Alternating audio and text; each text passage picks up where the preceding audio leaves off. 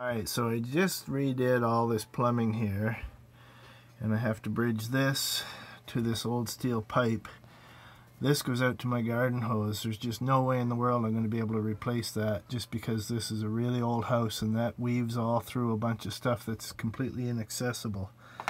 So what I'm going to do, I hope, is I've got this 1/2 inch male to hose barb.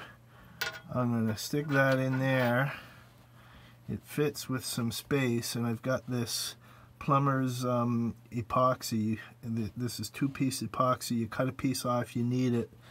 I'm going to take that and wrap it all around this hose barb, jam it in there, and let it cure, and hopefully then I will be able to just use standard fittings on here to join it up to there with more standard fittings. Let's see how that goes. Alright, well, there's what it looks like. You can see I've got the 2 1/2-inch pipe thread fittings on there, and one on the end here, one on the end here. This is just a regular sink thing with the 1/2-inch female.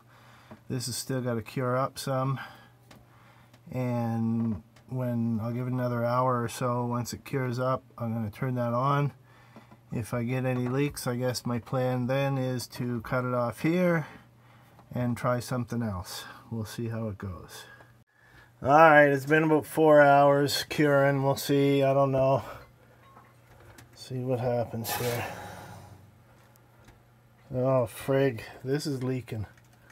I didn't know that. That's not good. So that's leaking, but this ain't. Great. So I didn't solder that properly up there. Well, that's kind of good news, I guess. Alright, I gotta get my solder out for that. Holy frig.